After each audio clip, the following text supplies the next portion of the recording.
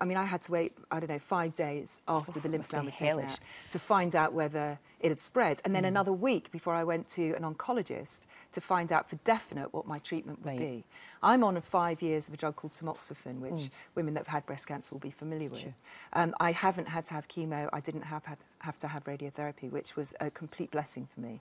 So I was able to continue work. And in fact, I was back on a plane 2 weeks after the operation. I don't know what I was thinking, Lorraine. 2 weeks after I don't know what I was you thinking. were working? I was so practical about it. I thought, right, OK, and I said to the surgeon, I've got a ticket booked to go to London. Am I going to be able to do that? Because I'm living in Cape Town. That's where I had the treatment.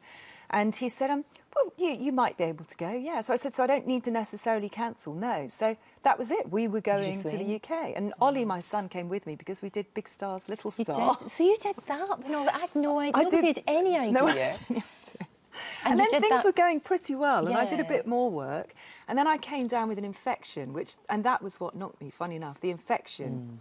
Not the infection itself, but they put me on 22 antibiotics a day to get rid of it, which floored me.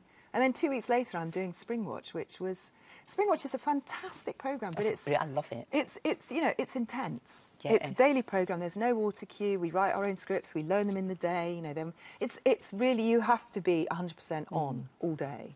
And so you should be. But, you know, when you've gone through something that I've been through and then had 22 antibiotics a day, I just didn't have that sort of 100%. And it was hard, But we got through it. You certainly did. You're an absolute trooper. No, you really are a trooper. Thanks, you really are. You're still able to smile about it and still getting on with it. And I know that you're doing a lot of work for breast cancer charity as well, which is fantastic. Well, my main message is to say to people, have your mammograms. They're free in this country from 50. And if you diagnose it early, then you can beat it easily. You're the living proof of that. Exactly. You are the living proof of that. So that's what I decided to make it into a positive and become an ambassador and get that message across, particularly during this month, which is Breast Cancer Awareness Month. Of course.